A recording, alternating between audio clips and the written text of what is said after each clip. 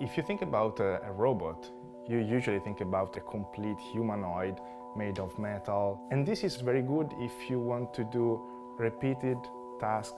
While when you use a soft robot, you can deal with more uncertain environments.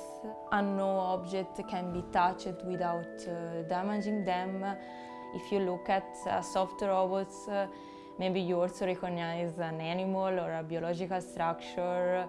Using soft materials to build your robot is something that is completely new, so a completely revolutionary framework should be developed. The most paradigmatic, probably, animal that could be an inspiration for soft robots is the octopus. Because the octopus completely lacks from any kind of rigid part, any bones. From eyes of a roboticist, this is amazing because you see a completely soft animal and you see what it's able to do, and you want to do it as well. So at the very beginning of the project, we were sure it would have been very crazy. I mean, no solutions were available at that time. What we did was to translate what we understood from the arm into an artificial platform. The idea was to replicate the main features and bundle muscle that they have. And here you can see there are 3 cables, so that if one of them is pulled, what is obtained is a shortening of the arm, of course, with a curl. If you pull all the cables together, you have only a shortening without any kind of bend. The octopus arm has been designed to work in water, so the best way to see the performances of the arm is to see it operating underwater.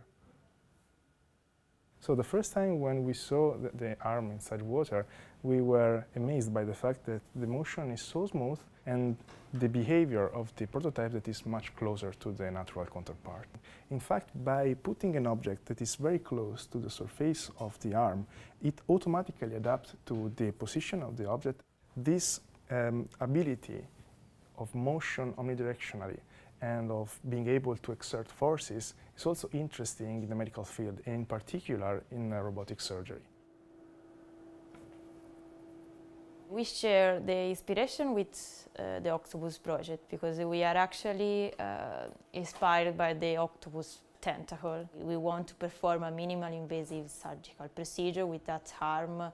This is a part of the tentacle where you can see all the functionality, and especially the fact it's really squeezable and soft. But if we take out the hair, then the section is stiffer and it cannot be easily deformed anymore. Now we see a manipulator which is made up of 2 segments which can steer in all the direction and also elongate. This is a standard training box for training surgeons. Surgeons tried this system and they actually perform a surgical operation using the view from the soft robot. I actually see surgeons really happy to have the possibility to see some surgical targets from that point of view, because with the rigid instruments they couldn't reach certain points. So maybe one day it will be really employed in a surgical operation, but there's still a lot of challenge to be faced before. Actually, what I see for the future, I hope very near, is the fusion of soft robots with traditional robots. I don't see a challenge between them, but a cooperation. We see a robot, let's say, near everyone. In the future, I would like to have a robot, close to me.